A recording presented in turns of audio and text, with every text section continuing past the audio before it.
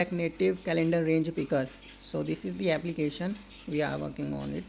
So go, this is the user screen.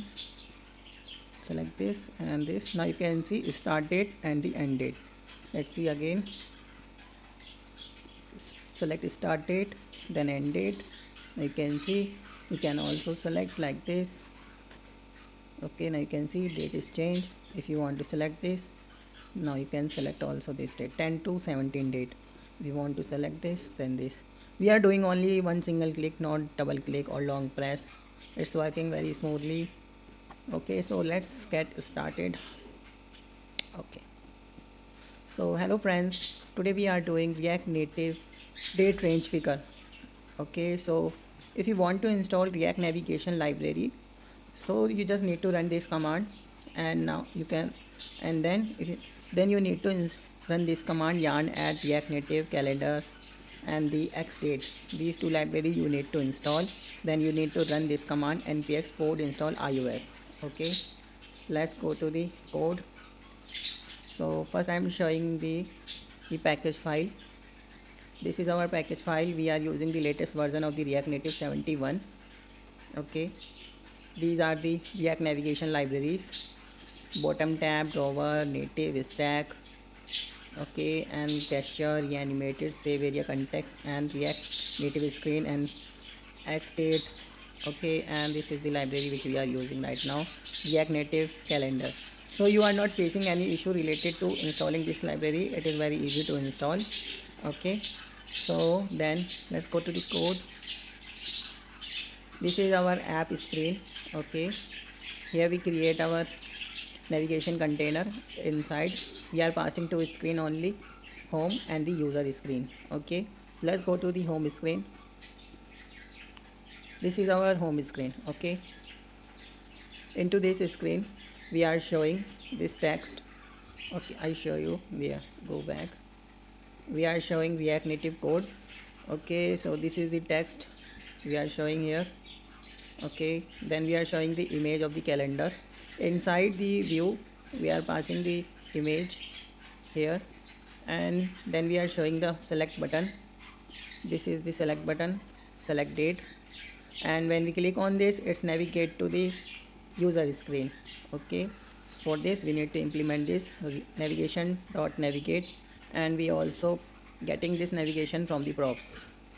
Okay, for the styling, for the button styling, you need to pass height, width, shadow, and background color, and align text into the center. Okay, when we click on this, we are going to the user screen. Let's go to the user screen. This is the user screen. Okay, so here we are showing the start date and the end date. So for the start date and end date, we are creating an state. Okay, inside the state we have an object from, to, and date array. If you want to show the error message here after the calendar, you can also use this. Okay, and this is the holiday list. If you want to show predefined selected date here, okay, so you need to just pass array list into this, so it also showing here. Okay, so we are creating a date range because custom component here. Okay, inside we need to pass, oh, it's returning on success function, start date and end date. Okay, and we are passing here the holiday list. If you want to show here the list, okay, predefined list you want to show. Okay, so you can use this, and this is for the error message. If you want to show any error here, so you just need to pass the error here. Suppose I'm showing here my coding. Now you can see it's showing the error, but it's not required right now, so I just remove this. Okay, then we are showing here the start date and end date. So for this we are creating a view. Inside the view we have a text. Okay, here we are passing the from date, and for the end we are passing the get date. We are getting these objects from the states which we created. Okay, now we need to discuss about the React Native calendar range picker, how we create this. For this you need to go to this date range picker. Okay, let's go to this. We have here, we have, okay, so inside there we need to use this library React Native calendars. Okay, and also we need to pass X date.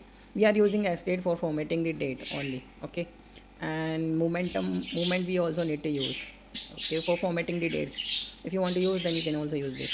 Otherwise, if you don't want to use, then remove this, okay. Then we creating an interface because we are using the TypeScript, so that's why we need to use the interface. So inside the interface, we are using the initial range, on success, and holiday. So also we need to pass their data types, okay. So this is a function type, this is any, and this is array type, and this is for the error message for okay. These are the variables which we are using into this component.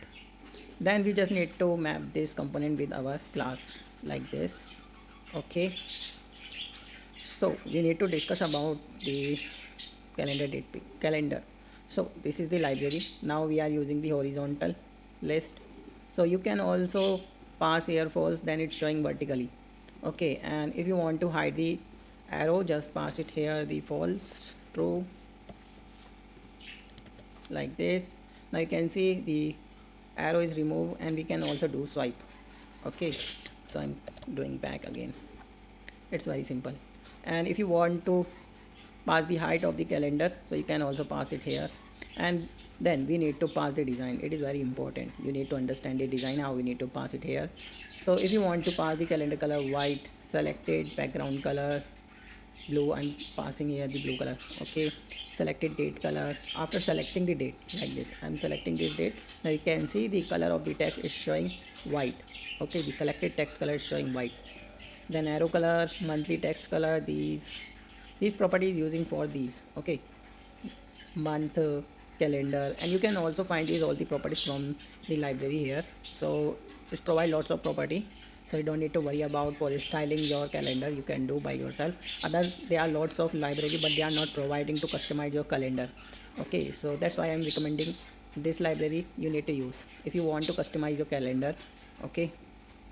Then we need to pass here the custom, because we are using the custom styling for the start date, end date. So we need to pass the marking type custom, okay.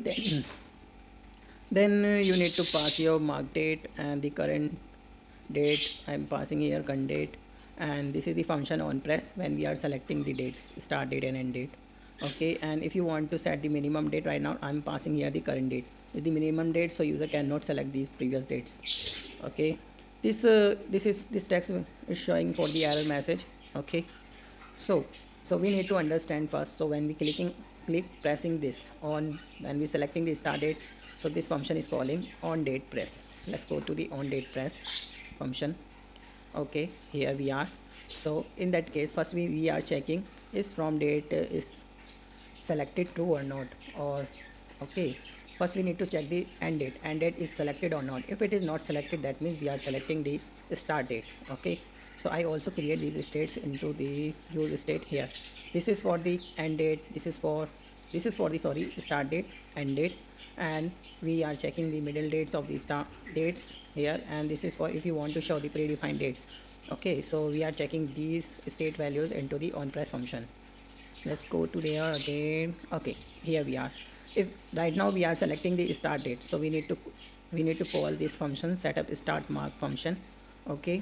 Otherwise we are going to select this date for selecting the end date, okay. So let's go to the start date function first. Setup start date function, we are going here. So for the styling purpose, we need to pass here only the date which is coming from the on press, okay. And we need to pass start date true. Then we need to pass the custom style for this, okay. For the custom style, we are passing the container and the text.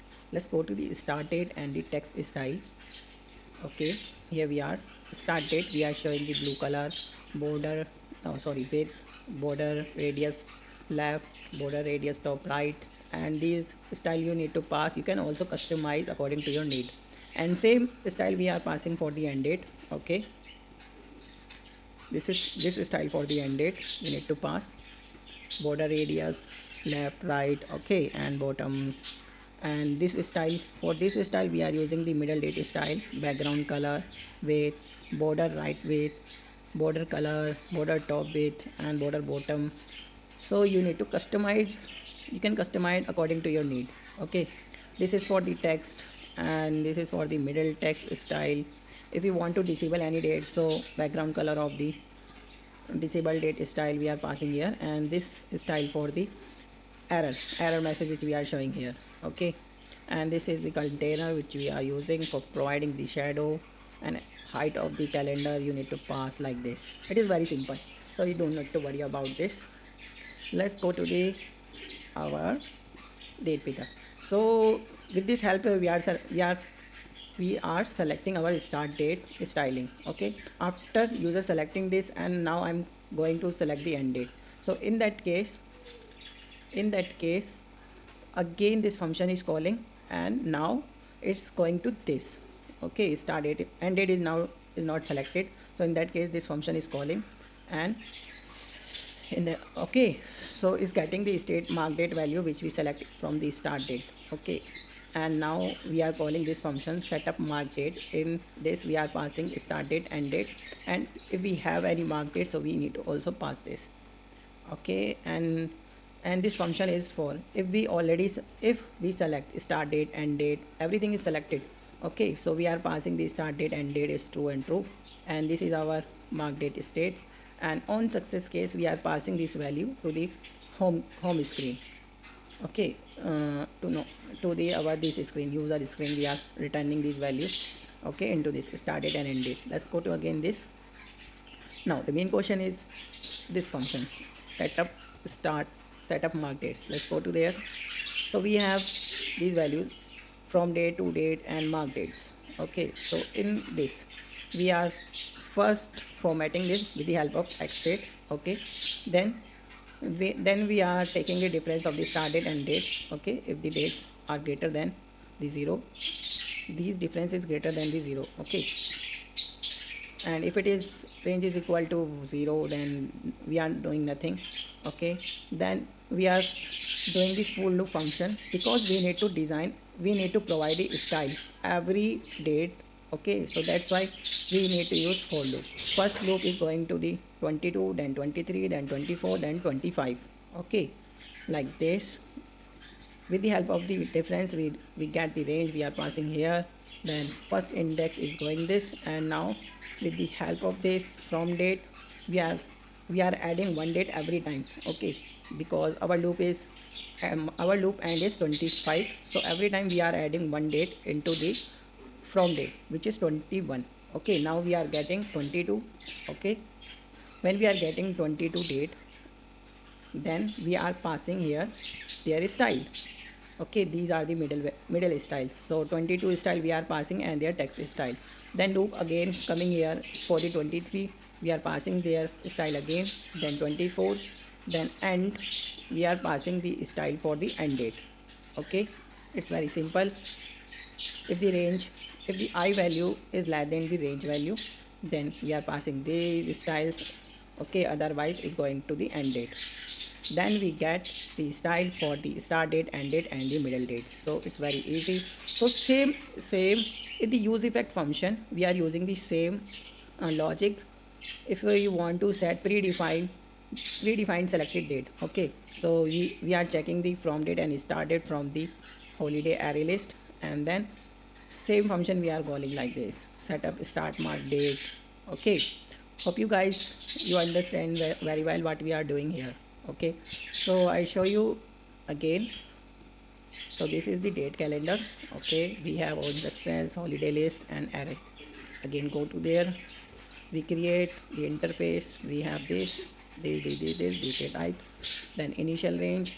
Okay, if you guys want to take the screenshot, please take a screenshot and then try it yourself. Okay, because it's take too much time if I'm doing coding here. Okay, so please, if you like this video, please like this video and provide your full support, guys. Okay,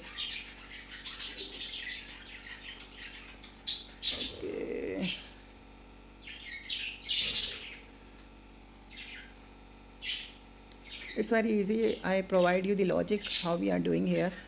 Okay, so you can also try by yourself. It's not difficult. And for the styling provided, so this is the style, start date style. end date style, and middle dates style. Text style, you can do anything with your help. Okay, so hope you guys like this video. Okay, so please like, subscribe my channel for more React Native videos. Thank you so much. Bye, take care.